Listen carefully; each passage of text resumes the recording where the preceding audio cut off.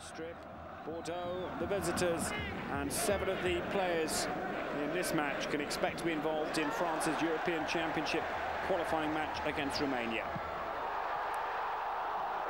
Carambeau, Pedros, Ouedec and Loco from Nantes. Lizarazu, Zidane and Dugarry from Bordeaux.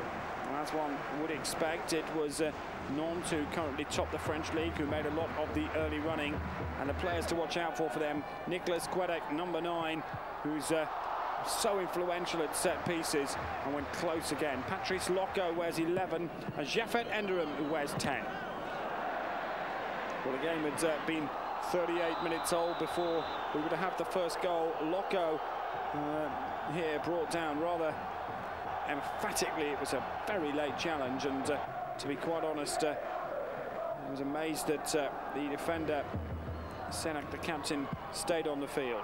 Then came the opening goal. It was a bit lucky, but Pignol won't care about that. Christophe Pignol opening the scoring for Nantes after 38 minutes, giving Huard very little chance. It took a deflection, he was unsighted, it crept in the corner. Bordeaux must have fancied their chances, as Nantes failed to take these clear-cut opportunities. And with quality players like Zidane given opportunities, there was a great moment here, but the goal was disallowed for a foul.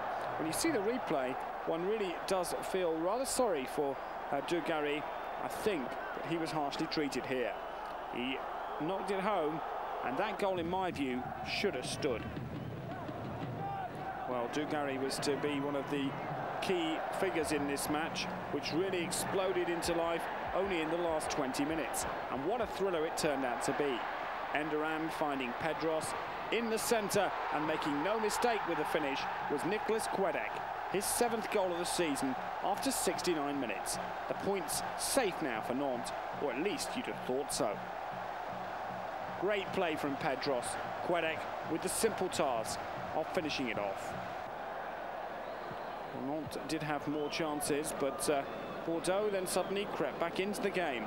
15 minutes left, they're still 2 goals behind, and then came the finish from Fofana. One has to query Casagrande's position. When you see it from behind the goal, this angle tells the real story. Beaten at the near post, he'll be desperately disappointed by that. Allez les Nantes is the cry from the terraces, but they were to be stunned when just 3 minutes later the game had another twist. This time it was 2-2. Zidane kept his nerve, beat Casagrande easily, and Bordeaux had come back from oblivion. Great finish, but where was the central defending marking? And certainly other clubs in France will take great heart from that. Well, the scoring looked to have been complete as we came to the 88th minute, but again Pedros was the instigator. Enderam had a shot on goal. Now, was that a penalty? Well, certainly the reaction from Huard, the goalkeeper from Bordeaux, suggested it wasn't. His reaction sparked off, swearing for certain. He took his shirt off in disgust, calling the referee a cheat, and that wasn't the only thing he said. He was sent off, the penalty stood, and Nantes surely had an opportunity to win the game as Perez went in goal. Enderam stepped up, and one felt that Nantes had got let off. 3-2, Bordeaux down to 10 men. Huard sent off, Enderam with the penalty. 3-2 Nantes, and this thriller, could it yet have a final say? Well, I've seen many great goals, but the 2 that we're about to see in the next 5 minutes here on Eurogoals take some beating. How about that for a volley from Christophe Dugarry? Inside stoppage time, his 4th goal of the season.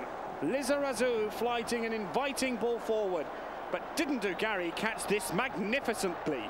What a goal! One of the goals of this or any other season. Nantes 3, Bordeaux 3, and that was the classic end to a brilliant match. A point apiece hardly tells the story. Both sets of supporters who witnessed this one must have enjoyed it. A thriller between Nantes and Bordeaux.